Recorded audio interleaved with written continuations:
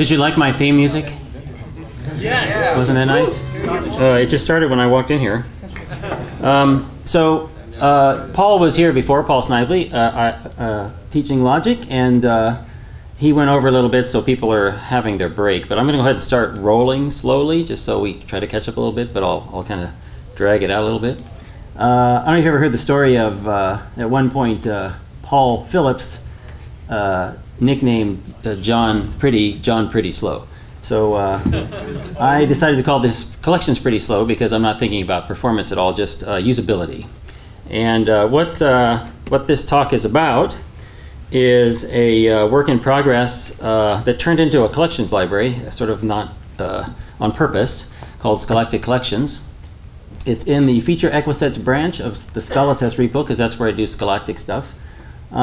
And I really think that people need to use the standard collections library.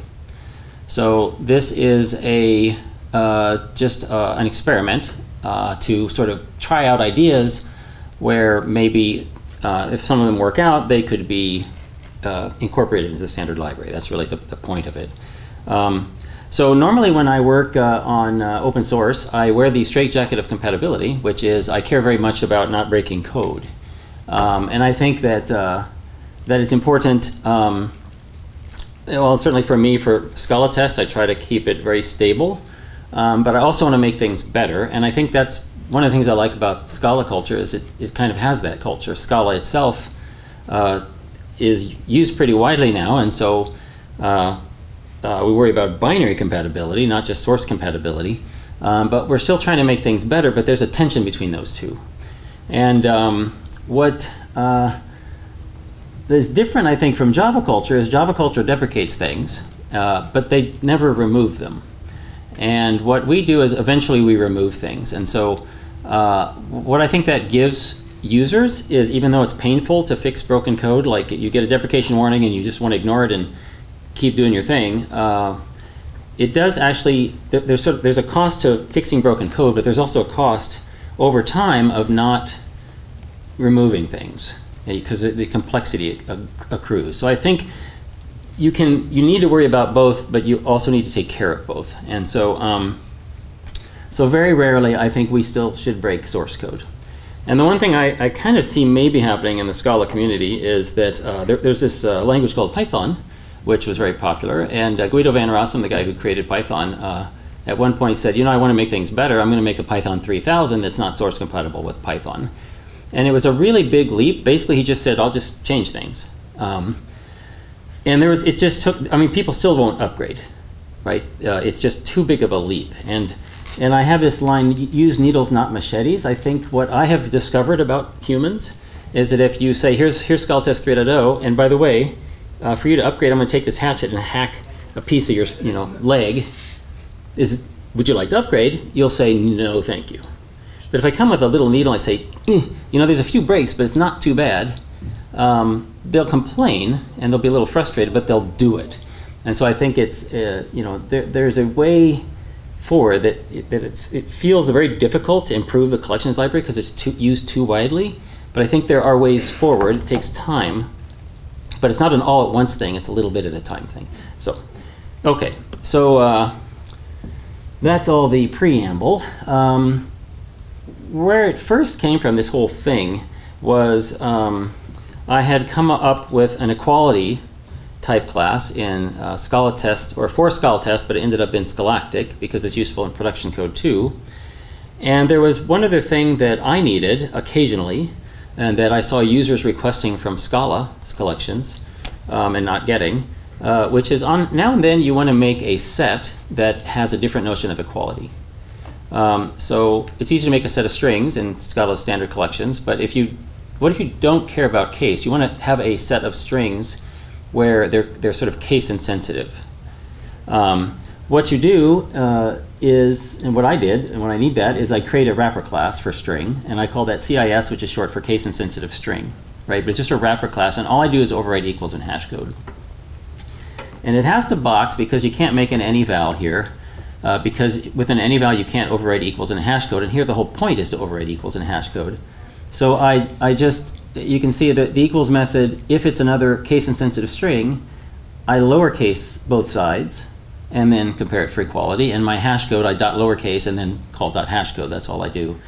And now if I make a set of case-insensitive strings, what you'll see is I put in three parameters here, lowercase high, uppercase high, and then lowercase high with a space on either side. And if you look at what makes it into the set, only the first one and the third one make it into the set, because the second one, uppercase high, looks to this set like it's equal to the first lowercase high because it doesn't care about case, right? So I called that CI set. And that works. It's not efficient maybe because you're boxing, but and there's a lot of code you got to do. And then here's another example. This is WIS, which stands for white space insensitive string. And I've got an equals method that will trim each side before comparing for equality, and the hash code does a trim before calling hash code. So now I can make a set, this is a Scala set of white space insensitive strings, and I put in the same three parameters, but this time I get the first one and the third one. I'm sorry, the first one and the second one, because it does care about case, so those two look different, unequal. But the third one, after you take the white space out, is equal to the first one, so that one doesn't go in, right? So that's a white space insensitive string set. Okay, so one of the things that you want when you have these different ideas of equality is you want union and hash code, union and intersect and diff to only work on types where not just the same element type, but they have the same notion of equality. So that actually works in this, using this technique. If I say CI set on top, that's a case-insensitive set that we made in the previous slide. If I union it with another set of case-insensitive strings, I get a result. Here, what I'm missing is the capital Ha, because it looks like the first lowercase ha. I can union the white space insensitive set I made on the previous slide with this new one, and I get 4 elements because the last one on the end there, the ha with white space, just looks like the first one, right? But if I try to union two sets of string where one of them thinks about equality in the case insensitive way, and another one thinks about equality in the white space intolerant way, or white space trimming way, it doesn't compile. Because which notion of equality would you use, right? So anyway, that's the desired behavior. And so what I wanted to do was come up with a way to use the equality type class to make that nicer. Right? That was sort of my idea. And there was one other example of this in the Scala ecosystem, which was iSet in Scala Z. And what Scala Z is to a great extent inspired by Haskell's way of doing things. And Haskell has something called type class coherence. And so iSet is actually, it doesn't capture an equality when you create it. It does use an equal type class. It doesn't use the built-in notion of equality in Java like the standard library sets do. But what it does is just takes an equal when it needs it. And the only way that's going to work if it's always the same equal. For any type string, you only have one equal of string. And that's how it works in Haskell. What you do in Haskell if you have something like you want a different equality is you make a new type, like case-insensitive string, which is what I just did in the previous one. So now I can make an equality type class for case-insensitive string, and that's what type class coherence sort of is all about. But it's not enforced by the compiler, and in Scala there's actually a way to replace or select or sort of specify this is my type class in this scope. So you can actually change them. You can have an equality of strings that ignores case, and that's sort of where equality came from in Scholastic, is because people want to do that in their tests. So it really came from a different tradition. So anyway, they had a sort of vigorous argument in this GitHub issue about that, and type class coherence won, so it was closed, and Daniel didn't win that argument. But I thought his argument made sense, and I really didn't understand why some of those folks were so gung-ho on type class coherence, and I asked them, but they couldn't explain it except by showing me Haskell. But I was like, this isn't Haskell, until I found this talk by Ed Komet. It's Type Classes versus the World. You can look it up by name. that's a really good talk, and he actually talks about the pros and cons, and really I finally understood what the benefit of type class coherence is that's unrelated to Haskell. And it just allows you to write more general code. So there's pluses and minuses. The minuses is that it's kind of clunky, in my opinion. Like there's several monoid type classes for int that you could imagine. Two obvious ones are addition and subtraction. And what type class coherence says to me is that, well, there's this addable int type, and that's different from this multipliable int type. It just seems inconsistent with reality. Really, to me, I think there's something of type int. Sometimes I want to add them, sometimes I want to multiply them. So, anyway, what I had Martin Odersky came to visit, I don't know when it was, a year ago or something like that, and we took him up the mountain that's near us, and I was mentioning I wanted to do something like, find a way to use equality, not with type class coherence, but for a while I called it type class incoherence, but I thought we should remarket it type class abundance because that sounds more positive. So to basically use inequality to get this kind of case-insensitive set, white space-insensitive set thing, and he said, well, you know how I do that? And he described this scenario. He said he'd make an object called sets with an S, and then in the context of that, instantiate an inner class, and then what you get for that is a path-dependent type.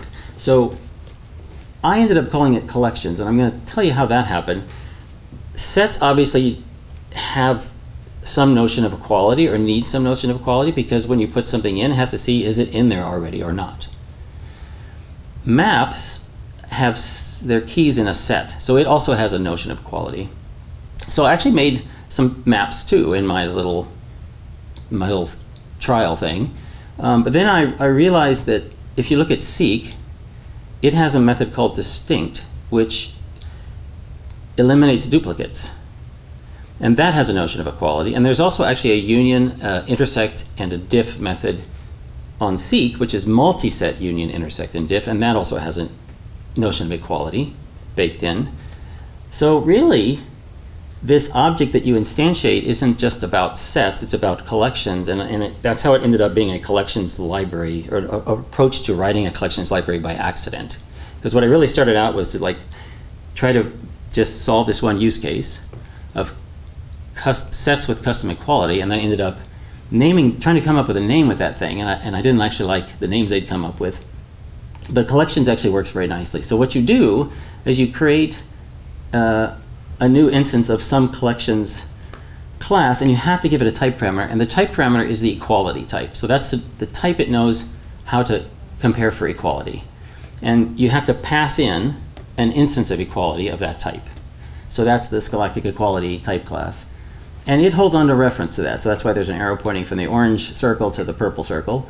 And what I get is of type collections of whatever the equality type is, collections with an S. So that's a family of collections of string.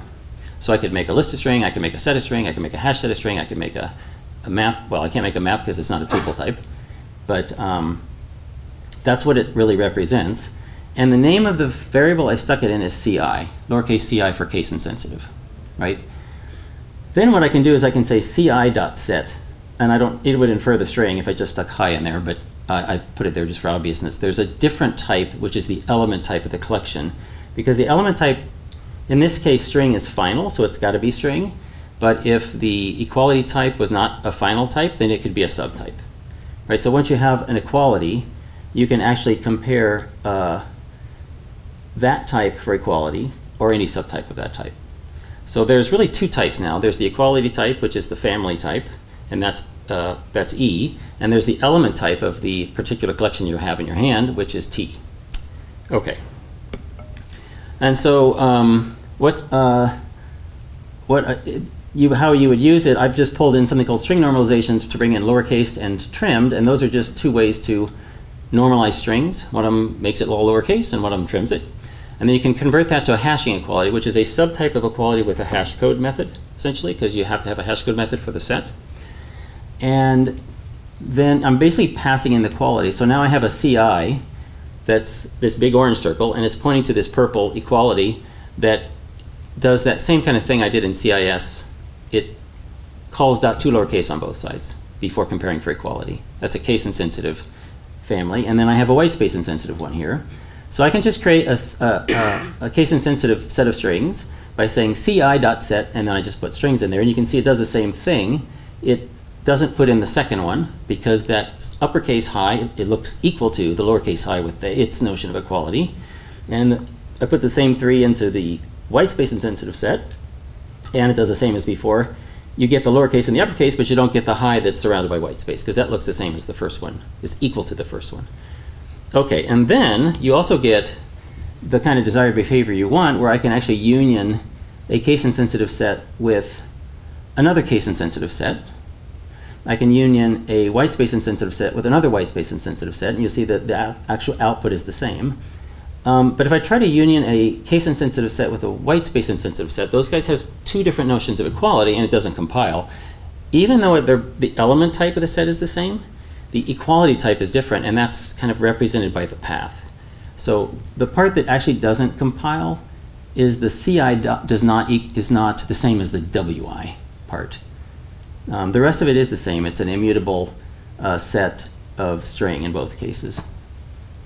So that worked. And what was a surprise to me is it wasn't really just about sets. It was really about collections. Okay. So the other thing that you may have noticed, I'll back up, is I actually have a plus sign on my set of T. I did make them covariant. And I'm going to talk about why next. So they don't have to be covariant, but I thought this is a good opportunity to try that. And so I'm going to use this family, this inheritance hierarchy, to demo that. There's a fruit type on top, there's an orange and an apple subclass, and Valencia is a subtype of orange. Okay, so that's what I have. And in the standard library, we have a little inconsistency. Seeks are covariant, which means that a seek of orange is a seek of fruit, because orange is a subtype of fruit. So a seek of orange, or a list of orange, let's say, is a subtype of list of fruit. Because orange is a subtype of fruit, that's covariance. And what it allows me to do is things like this. If I start out with a list of orange, you can see the type down here is list of orange. And I const in an apple in the front. Now I have apple, orange, orange. The type widens to the lowest common supertype, which is fruit. And so that's actually kind of nice. But what isn't nice is if you accidentally stick an int in there, which is almost certainly a bug, you don't usually do that on purpose, it actually will widen all the way to any. So there's a lot of bugs that pass the type checker because of widening to the lowest common supertype when it goes all the way to the top. So that's sort of a downside. So I think that line number 2 is a good thing. Line number 3 is a bad thing. That's sort of a downside. What happened in sets is that they're invariant. They aren't covariant. And what that means is that if I start out with a set of orange and I try to put an apple in it, that actually doesn't compile. You can't put an apple in a set of orange. That would be mass hysteria, right, for sets. So what you have to do is map it and touch each element and say, actually, I want to think of you as a fruit now. Which all you have to do is say :fruit. Say I'm going to widen the type to fruit. That's a type. What's that called? A type ascription, right? You can widen it. And now on that fruit set, now you can see it comes back as a set of fruit. I can stick an apple in there, of course, because that's a set of fruit and an apple's a fruit. So what's nice about this is if I accidentally stick 88 in my set of oranges, it also doesn't compile. So that's a good thing. But it's kind of, this thing is actually a downside of it because that is verbose code and it also takes time to run at runtime. So that third line there may not be free performance-wise. So there's trade-offs going in both directions. And the other one I think is that just like a lot of people in the Scala community kind of worry about this and don't like this, What I have found when we teach Scala is that covariance of lists is very intuitive to people, because if John Pretty asks for a bag of fruit and you bring him a bag of apples, he would be satisfied. He would say, thank you, right? Because a bag of apples is a bag of fruit. It's just intuitive, right? So that makes sense that a list of apples is a list of fruit. And then we tell them that sets aren't covariant, and why? They ask why. So it's non-intuitive to them. So that's why I kind of lean towards trying to make it consistent. Instead of making them all invariant, I want to see if I can make them all covariant. But the answer to that question, which I never like bring up, is that there's two kinds of sets that are inherently kind of quite different. An intentional set is like the set of positive integers.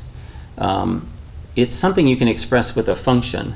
It takes an int and returns true or false. An extensional set is something where you just sort of say everything that's in it. And so for the most part, the sets people want are the second one. They want an extensional set. I want to stick stuff in a set and then take things out. And what's in that set is what I've put in it.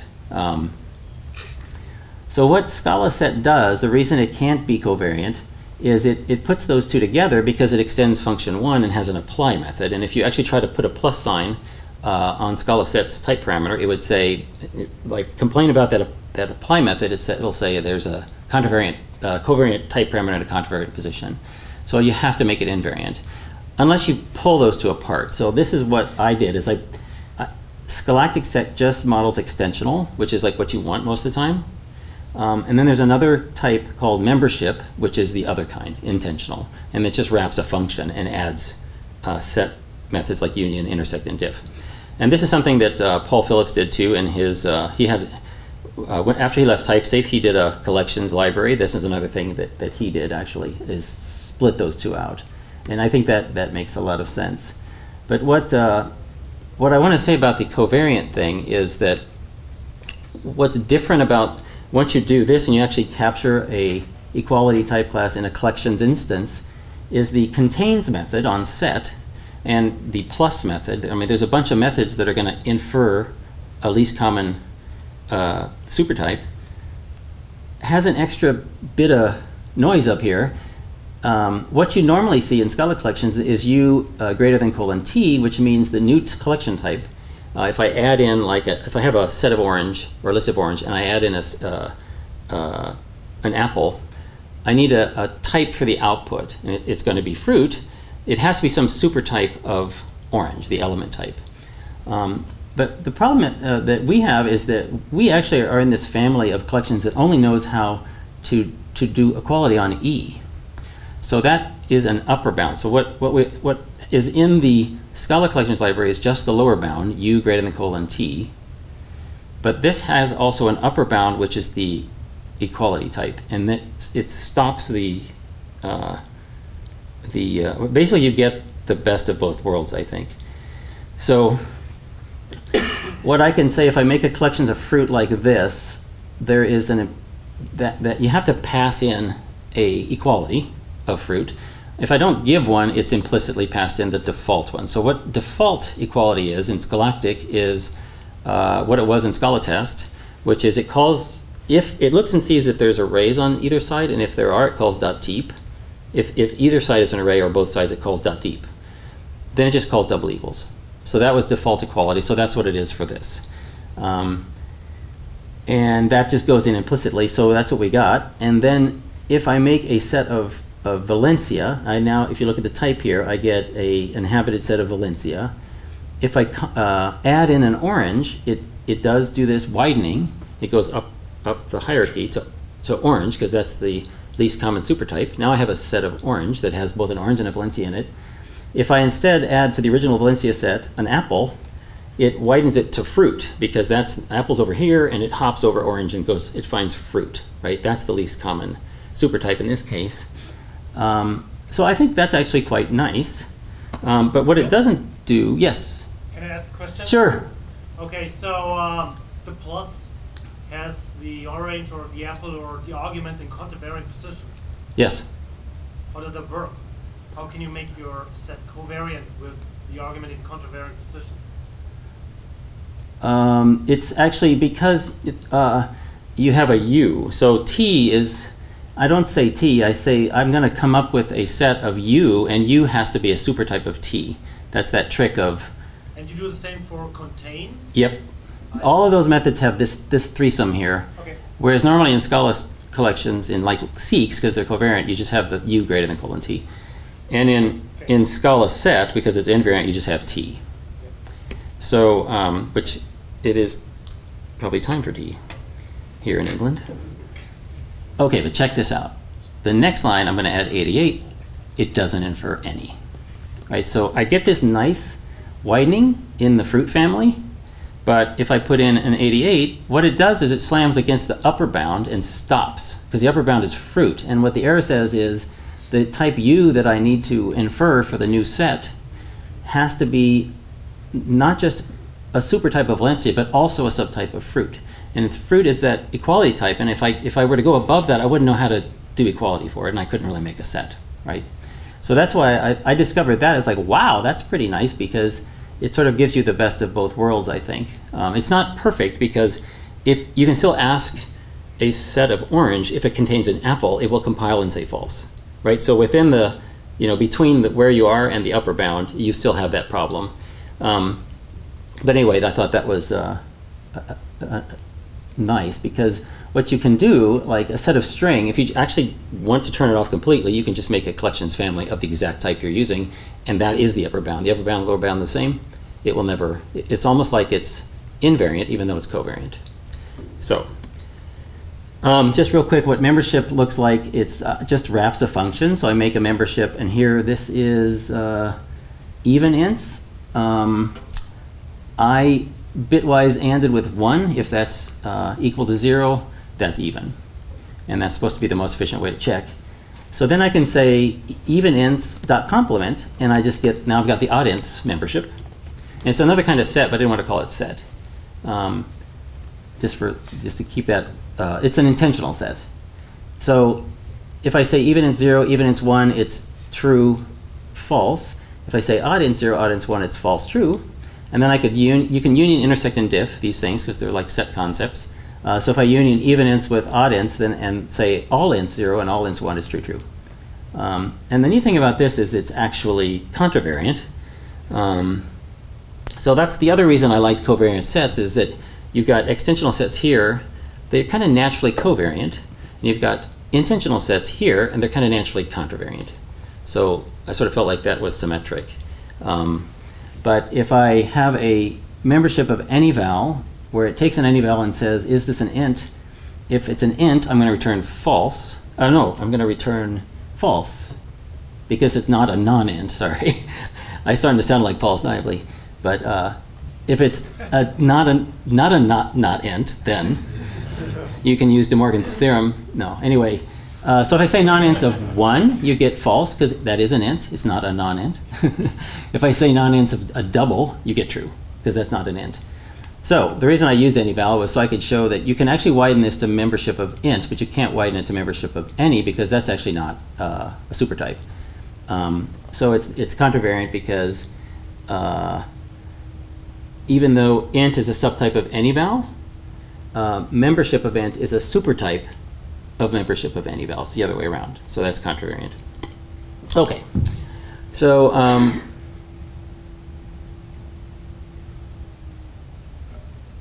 the other thing that fell out of this that surprised me is I thought, most of the time, 99.8% of the time, maybe 99.9% of the time, the equality baked into the types you're using, the double equals method, is what you want, right? And so it's really practical to use Scala collections, and every now and then when you need a custom equality, you make a wrapper type. And maybe now and then that's important. It doesn't perform well enough and you have to deal, I don't know how, but it's really not that big of a problem. But because I had this default equality notion, I made a default collections, and I just say collections.default there. I wanted to show you what it is. It's a collections of any. So it's a family of collections where the equality type is any. It's that default equality. It knows how to compare anything. If it looks at the sides, if there's an array, I call dot deep, and otherwise I just call double equals. Right? That's default equality. So I can do that for anything. So I have a collections of any, and if I import that and you start using that set of collections, it just looks and feels like the standard library. So the standard library's approach is kind of like a simple case. It's just like an instance of this class of collections family, right? It's the default family. So I can just say D set, default set, put all those things in, and of course they all go in because they're different based on default equality, which is what this one is. And if I try to stick 88 in there, it actually works just like the standard libraries collections. You get a set of any, which is not nice. And by the way, the other way I think this can be fixed is with static analysis. SuperSafe does that, where if you bring in the plugin, the SuperSafe plugin, it will give you a compiler error on this one. So it's not in the type system, but it's a way you can have covariance and the type error. So the other way to do it is just make things invariant, which gets rid of that problem, but it requires you to do the mapping, which I think is a trade-off. So anyway, the other thing is, now what do I do about map and flat map? And this took me a while to figure out, because if I map a case-insensitive set to an int set, well, I don't actually have an equality of int. I've got this custom equality of strings. Which one do you want me to map it to? So I really couldn't do map until I realized I could make it lazy. So what all those methods that transform collections do is they immediately go to a lazy view.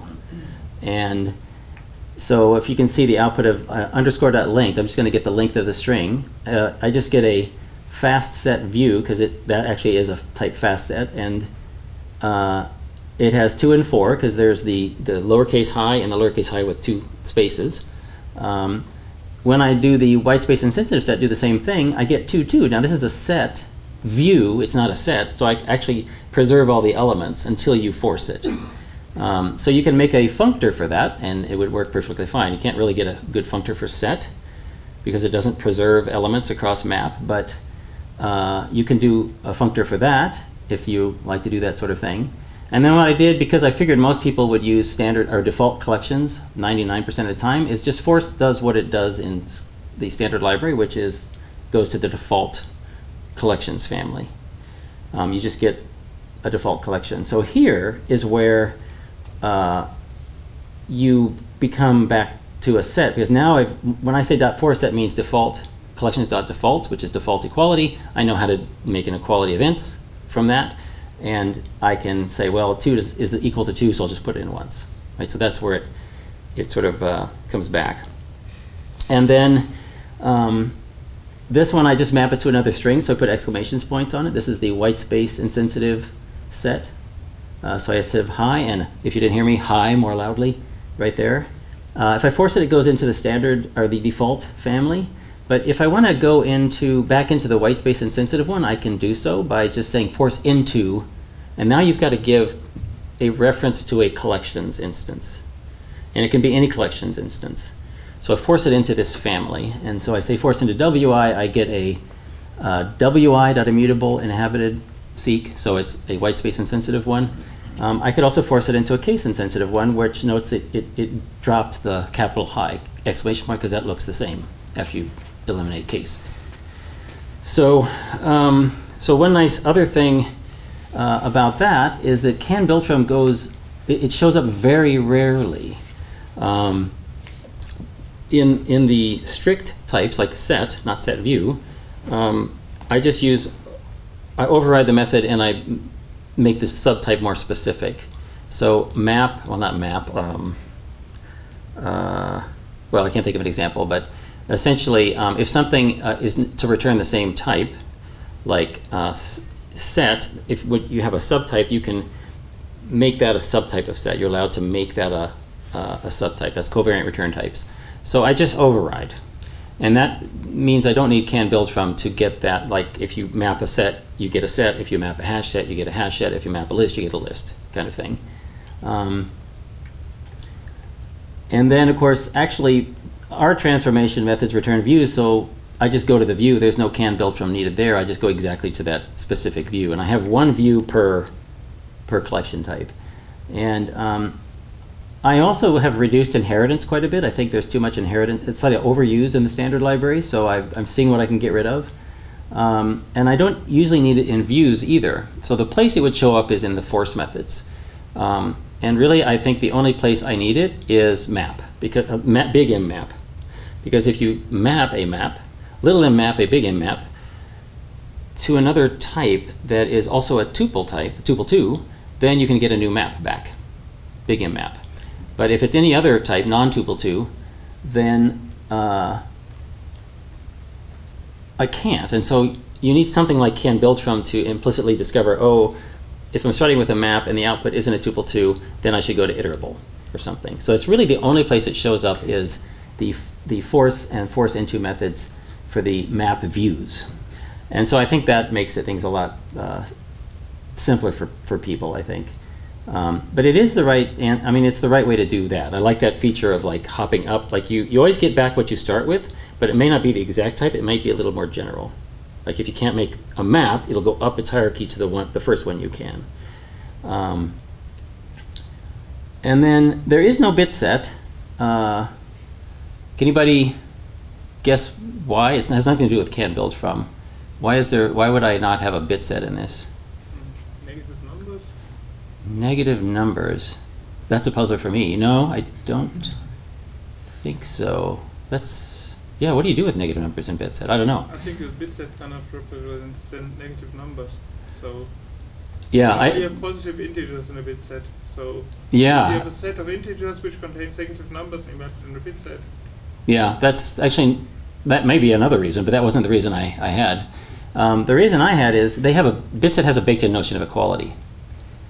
So the whole idea here is that I can put in a custom equality of int. Bit set would never use it because it says, oh, two things are equal if both the bits are set. So you can't change it. So it'd have to be outside this collections thing. So anyway, bit set was another place where can build from showed up. So just some other things, some odds and ends. When I first wrote the book, I actually drew that diagram. And I thought, wow, this is really kind of elegant. You know, you've got set on top and it's in Scala.collection, and that's the one where it may either be immutable or mutable. And then you've got these two subtypes, also named set, which works in Scala. It's practical because you can import package names and things like that. And then you have two hash sets that are immutable or mutable. But it turned out that I never used the top one because I want to know if something's immutable or mutable. I have no use for this top one, so I wanted to see if I can get rid of it. So that's pretty drastic. So that's one thing I'm trying to do to get rid of inheritance. And another one is the view stuff. There's no, like in Scala standard library, seek view extends seek, and it just makes it a lot harder to mess around with views, and I don't think is necessary. What I am going to try is to see if I can get away with, for each type X, there's an X view. And it's sort of a transient helper class. When you want to do something, I mean, Scala is strict, so it's, we work with strict collections. And to do some transformations on them efficiently, we can do .map, .flap, .mat, .force. And so this in-between thing is not really something you would pass around much. So I'm going to try that, see if I can get away with that. But currently there is a hash set view because we have a hash set. There's a set view because we have a set. But hash set view does not extend set view currently. They're just different. Okay. So there was one other thing I wanted to mention about this that I did differently in the view classes, and that is you can see there's set view of int. So in the standard library, they take two type parameters. One of them is a hierarchy type, I think, or it's a type constructor. So you see set view int comma list because they want to reuse code. They don't want to duplicate code, and then they don't tell you what's in it because this is lazy. So why would I actually do that for calling toString? Why would I evaluate it? It's too soon. But I think you should evaluate because if map's lazy, if we're going to teach this, I have to show people when I map something what the output is. And I think when you are going to want to see the toString is in test results, test errors, log messages like this where you're using the REPL or debug print lines, right? In all those cases, it's okay to evaluate it. So that's one difference, I think. And you could just already do that in the standard library if you wanted to make it better, I think. Okay. So the one place I did add inheritance is I made a package called inhabited, and I model whether or not something is inside there. So I'll do a quick demo. If I say ci set hi ha like this, and I add, well, actually like this, I can just ci dot set. Let me put the dot in there. This is ci is the path, so you have to say dot. So now I get a ci dot set with hi and ha. And if I take ha out, because no one's laughing, I'll remove the ha from my. Now notice the type went from inhabited set to set, because when you subtract something, I don't know, I can't prove it's compile time that it has anything in it. Inhabited just means it definitely has something in it. Regular, let's go back to this guy. That's res42, right? Res42 just has hi and let's add something in it. Plus ho, and now it's back to inhabited, because when you plus something in there, it definitely is going to be non-empty. So I think that actually is pretty simple. And then if you like call res42 is you know, dot head, like head and tail and reduce methods that would always blow up if it's an empty collection just aren't there on the general one, and it's really not big of a deal. There's other like if you want to call reduce, just call fold in that case. But if you go to like res41, which is inhabited, and call head, it works. Head, and you spell it right. So anyway, that feels okay too. It adds, you know, the downside is it adds a bunch more types. They're like this. It's the same name, and you've got another package. So that's a sort of a downside. But it just seems to kind of work. But if somebody wants a set, you can also send them an inhabited set because it's a subtype. Okay. And then the last thing I wanted to say was that the other thing I find with a standard library is that historically I got the feeling that there were a lot of different people working on it, some grad students working on it. There was a lot of inconsistency, there were a lot of bugs, there was a lot of duplication, and so they were trying to make it manageable. And so if you look at the linearization of lists, there's like 500, I mean it's not 500, but there's a gazillion types in there, and it's just really overwhelming. What I want to try to do is just have types in the public API that users would actually use, and not expose any types that make implementation more convenient for myself, which is hard, but I think it will make it simpler for people. And the way I would prevent bugs and code duplication is not be afraid to use CodeGen if it's helpful, and test it. So I wanted to show you something from the Scala test documentation, which is in, I think it's the documentation for prop spec, and it shows one way of implementing a test matrix, which is along the, and I use sets actually for my example years ago. Each column is an implementation of set, and each row is a property that all sets should have. And what this will do is it'll go through and make sure every cell is tested. And if you add a new column or add a new row and forget to sort of test one of those cases, it won't compile. It won't compile until you have every cell filled in. And I think that's what you really need to do for something like the collections library. You need to actually have these kinds of test matrices and just test them to get things working. So that is my talk. Are there any questions, or do we have time for questions? You're a few minutes over, Bill. Okay. But if there's no questions, then... Yes, one question. Rudiger. You're basically you're taking type class from the outside and putting them in the collector family. I have done this too a few times. But one thing that is nice about the type class-based approach is that you only need to pull in the type class that you actually need. So, for example, if you do an operation that requires order, you only then you need the order instance. And Adrian, you can come up here and set up. Operations for which you don't even need the EQ equals instance. So yep. Yeah. I think for me, well, I thought it might be better to have the typeless instance. Right. Only require the typeless instances on the operations. Correct. And not on the. Yes, that's the whole type class coherence. So I'll repeat what he said, and he's basically talking about the benefit of type class coherence, which is you only take what you need when you need it, and it actually is better.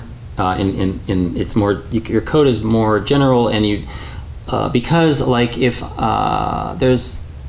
there's methods in monad transformers that take functor because they don't actually need to be a monad, like map. Whereas if you capture the monad, then it has to be a monad, right? So that's the benefit of type class coherence. So there's already people kind of doing it that way. I wanted to see what would happen if we did it the other way, but there's pluses and minuses in both approaches. But anyway, is Adrian here? Because he's the next guy. Well, come on up. Come on up. I can ask one more question if there is one while he sets up. Oh, it's going to take 30 seconds. Okay. It has to be a yes or no question. Quickly. Yeah. All right. Thank you.